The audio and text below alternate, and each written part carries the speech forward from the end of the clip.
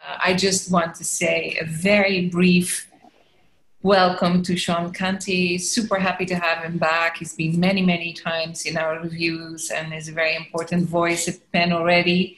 I want to thank Andrew Saunders for introducing Sean and want to give the word to Andrew. Go ahead, Andrew. Great. Thanks, everyone. Welcome. It's really my pleasure tonight to introduce Sean Canty. For those of you guys that don't know, Sean Canty has quite a history with the city. I wish you were here in Philadelphia tonight, Sean, but we'll have to take wink up on the second invite. I think that'll be great. But Sean is an amazing architect. He actually was born here in Philadelphia and grew up in Germantown. He went to the CHAD, which is the Charter High School for Architecture and Design in Philadelphia, and graduated in 2005. He also has worked with a number of our colleagues here, Scott Erdy at Erdy and McHenry, as well as Brian Phillips at ISA in Philadelphia, architecture firms, before he moved out to San Francisco. Sean Canty is the founder of Studio Sean Canty. The studio is interested in the thoughtful transformations of existing architecture typologies and geometries as a process of rethinking quotidian spaces anew. Studio SC is a design practice that activates environments by conjoining discrete geometries, materials, and architectural types. This combinatorial approach invites closer reading of familiar spaces through the oscillation between resolution and contrast. The work of the studio materializes at a variety of scales, from objects to interiors, and explores a range of programmatic types from domestic environments to cultural spaces. Canty is a designer and assistant professor of architecture at the Harvard Graduate School of Design, where he teaches architectural design and coordinates the first year core design studios. Prior to joining the faculty at the GSD, Canty held teaching positions at the Cooper Union, University of California Berkeley, and California College of the Arts. In addition to architectural design, Canty has taught classes on descriptive geometry and design media. Canty is one of the founding principals of Office 303, an experimental architectural collective that spans New York, San Francisco, and Cambridge. Selected as the finalist for the 2016 MoMA PS1 Young Architects Competition, O3 has completed a welcome center for Governor's Island and exhibited work at the Museum of Modern Art in New York. Prior to founding these studios, Canty was a project designer at Iwamoto Scott Architecture in San Francisco. With Iwamoto Scott, he led commercial projects for clients including Pinterest, Bloomberg, HeavyBit, and oversaw residential projects including the Go-To House and the No Valley Residence. Canty received an MArch from the University's Graduate School of Design with Preston Scott Cohen as his thesis advisor, and a BArch from the California College of the Arts. I was also reading just recently a Curbed article, and I'm going to pull some quotes from this Curbed article. Early in June, an epic Instagram stories archive, Canty compiled a list of Black creatives working in architecture, furniture design, art, fashion, and urban design. He's now created an Airtable called 200 Black Creators, based on the stories to help you discover your next favorite fellow. The project began during the fervor of the protests, when Instagram became a platform for sharing information and resources and venting rage. This is a quote from Sean. People were angry and sad and frustrated. Canty tells Curbed, all those feelings and emotions are valid, but I wanted to put some positive energy out into the world for everyone. What began as a handful of creatives he knows and admires became a list of 100. Then people who came across his stories began submitting suggestions and notes of appreciation for the project. Eventually, the list mushroomed to 200 people.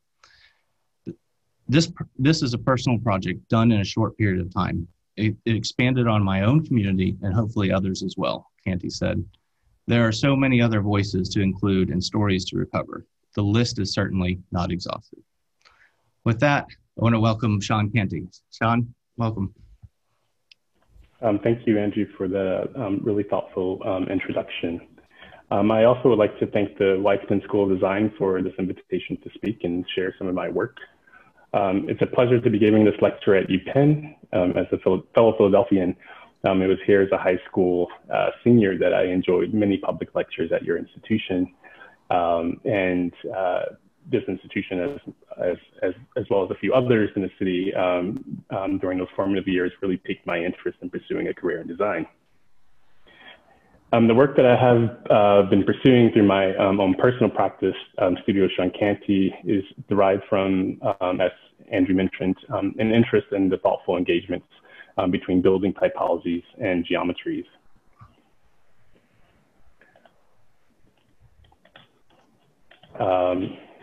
And this ranges from small-scale projects like accessory dwelling units to residents of low and high resolution, to research into irregular urban infills for large-scale collective housing.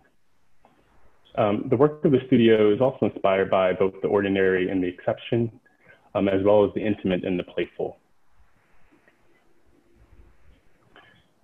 Moments of collectivity and gathering are explored in the context of domesticity, including typological investigations around the courtyard and negative space, as well as the interplay between perspectival geometries and domesticity. More recently, I've been looking at how the combination of existing architectural typologies with new geometries can leverage traditional construction methods like clapboard siding, brick barrel vaults, solar panels, or standing seam metal siding.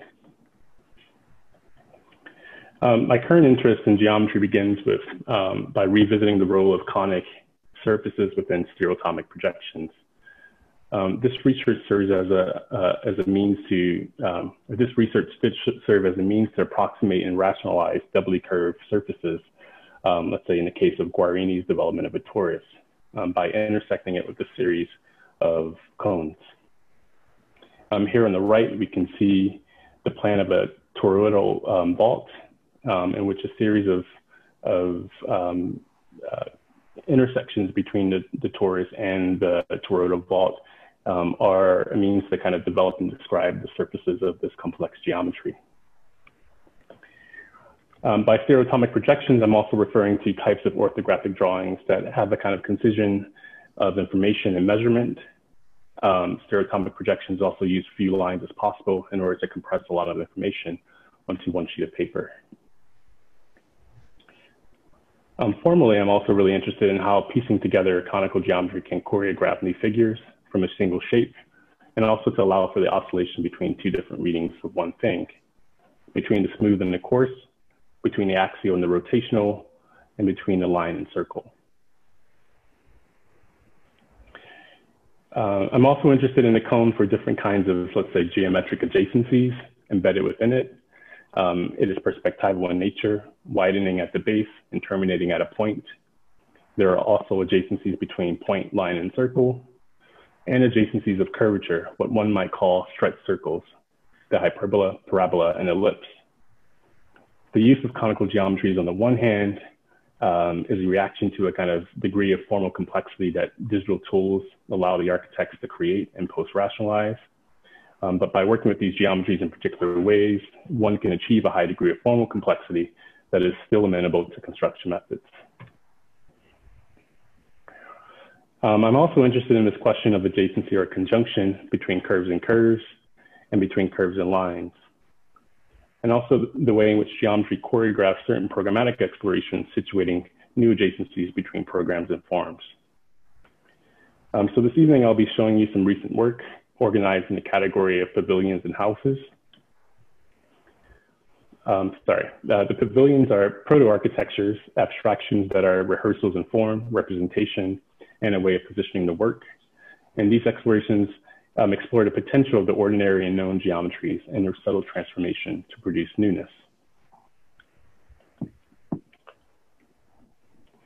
The first investigation, Anomalous Corners, started by way of revisiting Robin Evans' seminal text, Drawn Stone, and his reconstruction of the trump at Annette Castle in his book, The Projective Cast. In this text, Evans relates the role of drawing and representation in the formal and material assembly of stone within the 18th century. In this particular instance, the techniques of stereotomic projection offered the architect methods to understand, describe, and produce new formal compositions within masonry. Key to this investigation of the trompe is a splayed conical surface which supports a small tower. The trompe at a net castle designed by the architect and geometer Philibert Delorme leveraged the knowledge of two codes, that of the architect and that of the stonemasons, to arrive at its exceptional form. This developed surface drawing of the Annette trompe illustrates the salient features of conical geometry, its developability, the ability to unroll flat, and a formal complexity enabled by the movement between two-dimensional space and three-dimensional form. Here, we might speculate that the drawnness of drawn stone is how Delorme handled the edge of the Annette trompe, constructing a squiggle, a doodle, a sketchy edge, a continuous gesture, or compound curvature and tangencies, materializing drawing by means of projection. As an elaboration of this technique, I decided to explore my own anomalous corners, substituting Delorme's misbehaved edge for misbehaved compositions of trompes and their supporting towers. Each occupies a corner in a unique way, leveraging geometric tangency to smear, rub out, and blend the cylinders into the flatness of a corner. And these produce arrangements which are paradoxically protruded and negated at once. This final drawing begins to suggest material organization through the density of line weight and line type in order to suggest a method of curved or flat panelization.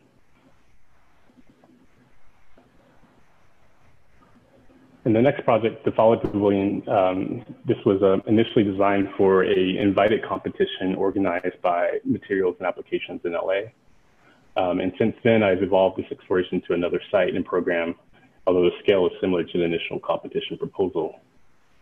The competition called for explorations of how construction methods may inform design techniques.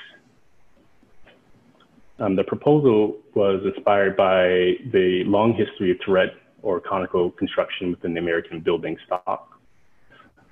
While turrets are typically adjacent to a building container, the Folly Pavilion makes this auxiliary element integral to the design. So misalignments between the type and geometry happen by the large conical turret, by embedding the large conical turret within the vernacular shed container.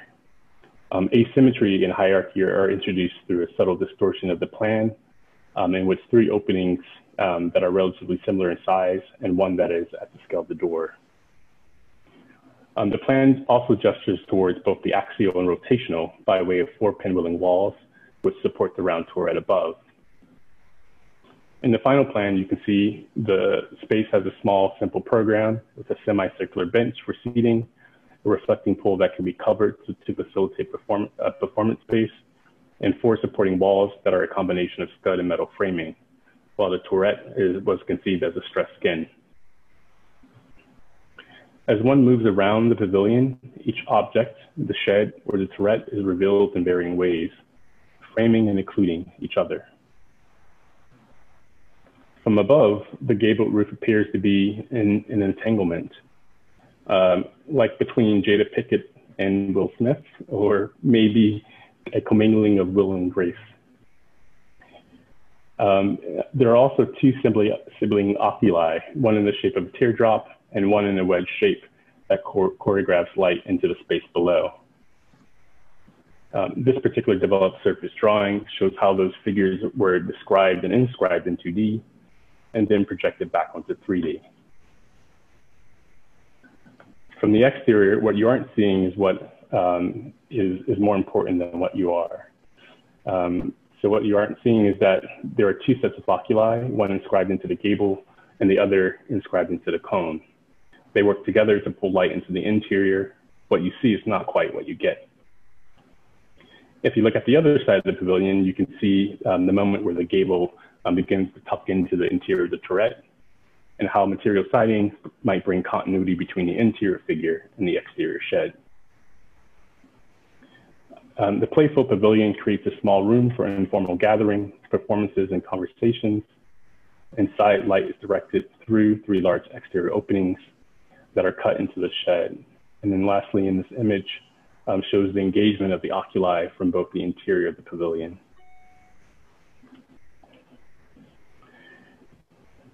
The houses explore the simulation of different spatial experiences of everyday living spaces through non-everyday shapes. Geometries are placed to transform familiar typologies towards something unfamiliar. And houses also deploy a different technique of tangency, one that allows for the apposition of or fusion of dissimilar shapes and plan, as in the case of Piranesi's Campo Marzio, in which the radical juxtaposition of form and type are extremely packed to form a new urban imaginary for the city of Rome. The first house I'd like to show today is the Janus House, which contains 2 residences in a single volume. The plan of the Janus House arrives at its composition by merging key traits of 2 recognizable housing types in a single volume. The axiality, on the one hand, of the dog trot house, and the centrality of a courtyard house. The house's twin logic is established through the transformation of the dog trot. The dog trot is characterized by a covered open space and 2 gabled wings. And while the dog trot is inherently symmetrical in plan, the Janus House signals this organization, but it's immediately altered. Public spaces are concentrated towards the front of the house, while the 2 residences are concentrate their private spaces towards the rear of the house. The 2 residences occupy a left and right wing, whose boundary line is blurred by the relationship of public spaces and the connection of the courtyard. The insertion of the circular courtyard complicates the didactic parity of the dog trot plan and introduces a richness into the house's spatial experience. The sublimation of this typological feature and geometric plasticity is in the first of a set of Baroque techniques applied to the American house forms, exaggerating and contorting primitive forms, which emphasize the parts within the whole, and restrained introversion, which conceals the relationship of interior spaces. Historically, these sensibilities drew attention to the Baroque orchestration of mass and volume, as well as the play between light and shadow. One of the main differences between the Janus House and a typical dog trot house is that there is no open breezeway between the 2 house fronts. Instead, the gable volumes pinch together to 0 at the front elevation, first compressing the formerly open space, then replacing it by a shared conical awning, as though interior and outdoor spaces were collapsed by a compressive force.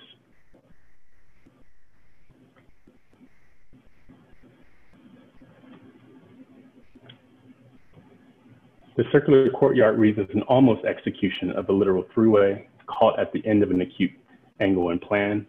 In this way, the courtyard acts in tandem with the exteriorized dog trot at the front awning. Together, both typologies enable a mixture of organizational gestures between center and edge. The courtyard is also shared programmatically by the 2 residences. Both bedrooms look out into the courtyard, as well as other public and private spaces.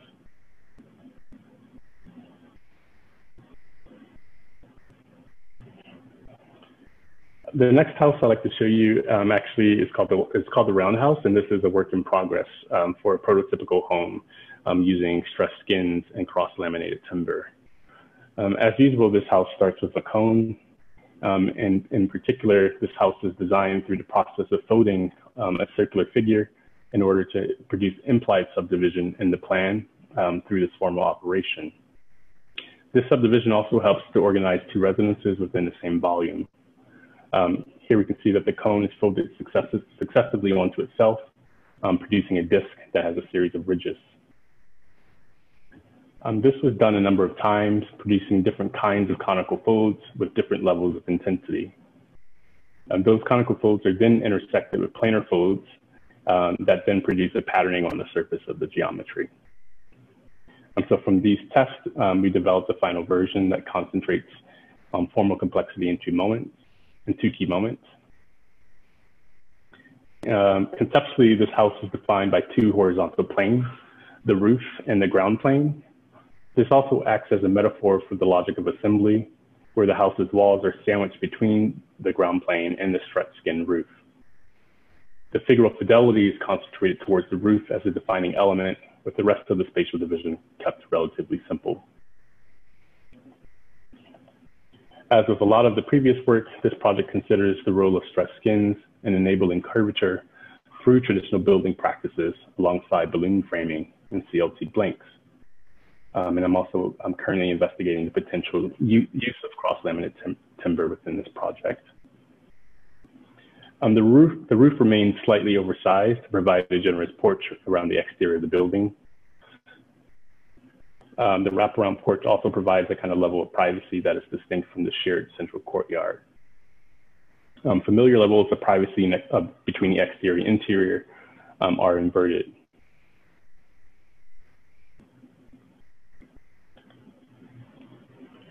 Inside the building, there's a kind of rotational symmetry that organizes the plan around the central courtyard. The public and private spaces of the two residences alternate in plan, and the fenestration in the courtyard and on the exterior of the building play with the expansiveness of views in both orientations of the project, contrasting the panorama versus the picture window. And then these are some test renderings here of between the kitchen and living room. I'm looking through the courtyard, and then the dining, living room and kitchen. And like due to the curvature of the form, sometimes roomness is defined by the concavity or convexity of the circle, producing zones rather than through subdivisions of walls.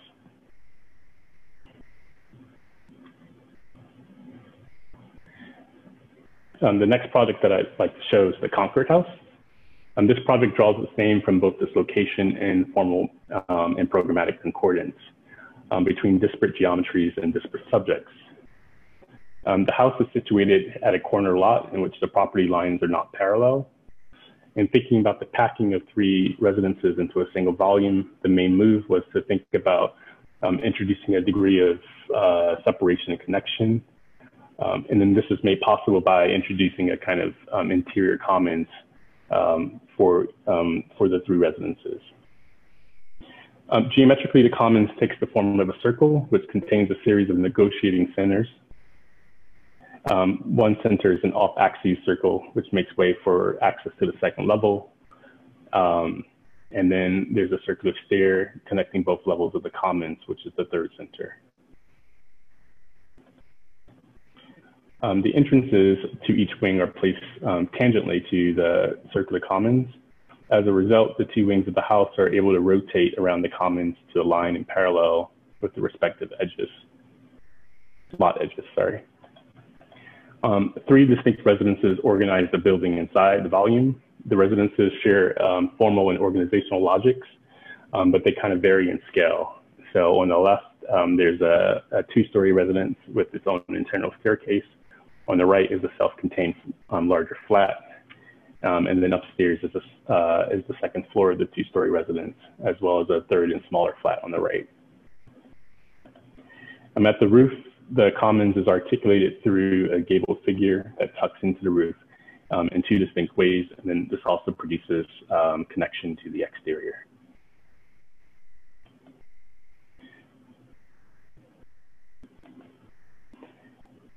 As you move around the house on the exterior, you can see the conjunction of axial and centralized figures that make up the overall volume.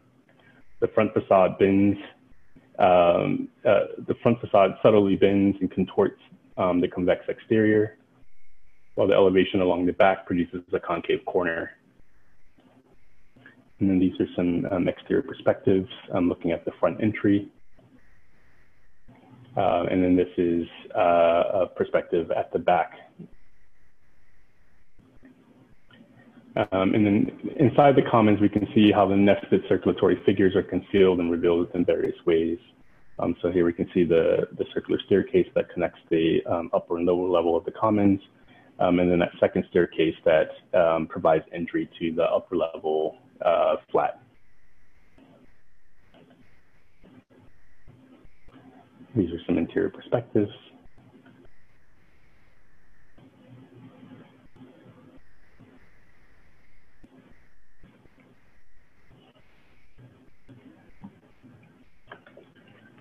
The last and final project that I'd like to show today is the barrel house.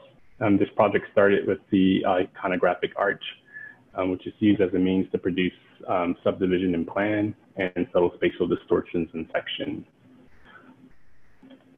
The spine of the house is defined by 2 barrel vaults and a series of thick walls.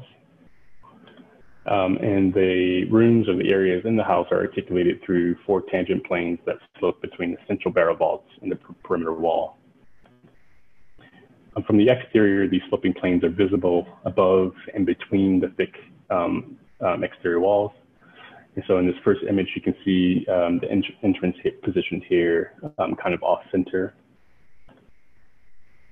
And here we can see one of the 2 short elevations of the house, in which we can see how the barrel vaults are inscribed into one of the thick walls, producing a kind of deep embrasure.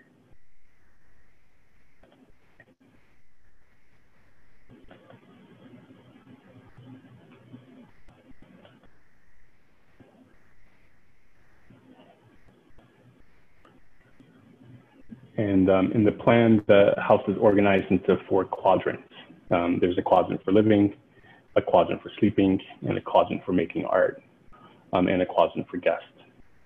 These quadrants are connected by in-between spaces, which sit somewhere in between a room and a corridor in scale. And these are spaces for kind of quiet and solitary work.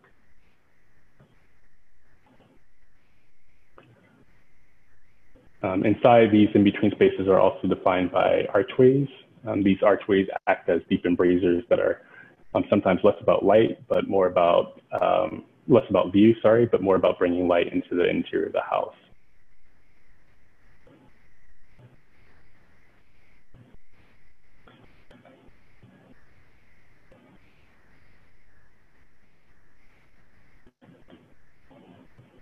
And these archways also resonate with punctures on the exterior facade that encompass the windows at both ends of the house. And so here we can see the study beyond, and here we are in the study looking towards the studio.